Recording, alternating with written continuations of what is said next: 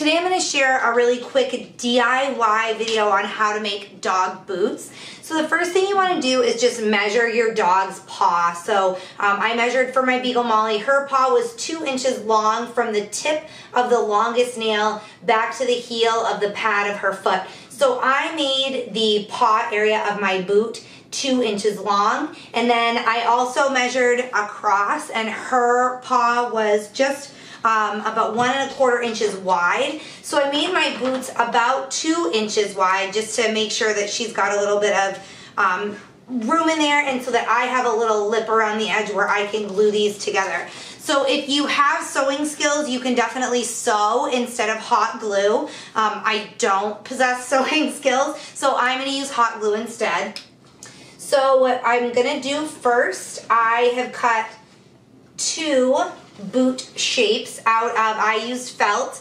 You can use any material you want. I'm going to leave about 1 inch of a gap at the top because I want to make sure that I have some space up there. I'm going to be attaching some elastic and things, and I don't want the closure to go all the way to the very tippy top.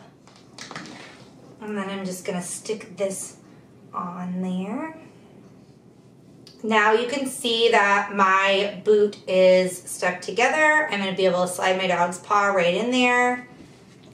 And now what I want to do is put a little bit of tread on the bottom. So I have this piece of jean material. You could use leather, suede, anything, you know, that'll give your dog some traction and help so that they don't slide around. So I'm going to stick that on the bottom, and that'll be where the paw will be on the ground.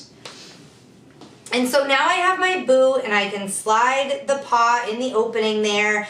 So this is all pretty much finished. I just want to make a way to have it secure around the leg. So I have these little Velcro stickers, and they're really great, but I'm going to hot glue mine on just to make sure that they stay, because the sticky on the back will get old over time. So I'm going to do it that way. So I have the kind of soft fuzzy side.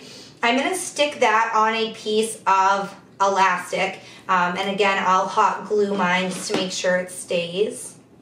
And I'm going to hot glue the elastic, or the end of the elastic, to the boot.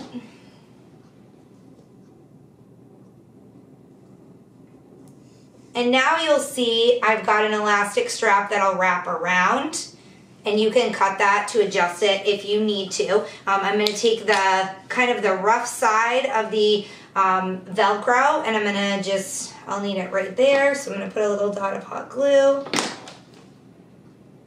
and stick that piece on. And now I can put the boot on my dog, wrap the elastic around, and secure the Velcro. And that's it. It's really simple. It's very inexpensive. I spent about $3 on the Velcro and the elastic. If you happen to have some material around the house, you can use material from recycled clothing that you might have, old jeans, sweatpants, something like that.